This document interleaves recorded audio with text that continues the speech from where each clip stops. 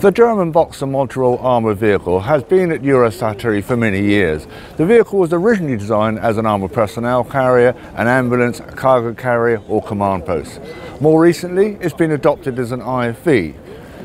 This particular vehicle this year is an air defence system, and basically it consists of the standard Boxer with the rear mission module fitted with an unmanned turret armed with a 35mm rapid firing cannon which can fire a variety of ammunition. The main round, in fact, is a 35mm ahead. That means advanced hit efficiency and destruction.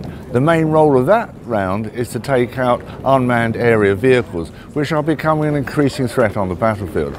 Not only are they carrying weapons, but they're also a reconnaissance system, so they are the eyes and ears of many countries.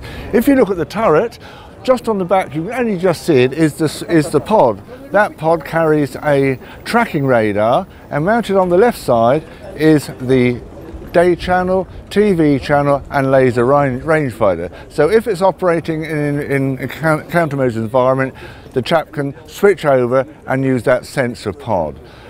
Target information will probably come from an external source, or a number of these vehicles could be coupled to a command post with a surveillance radar.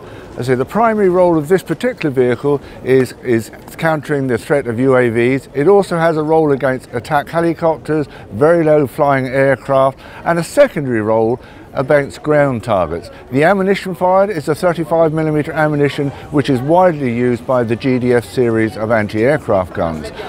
This system has already completed its initial trials and will be shown in Switzerland at an air defence symposium later this year.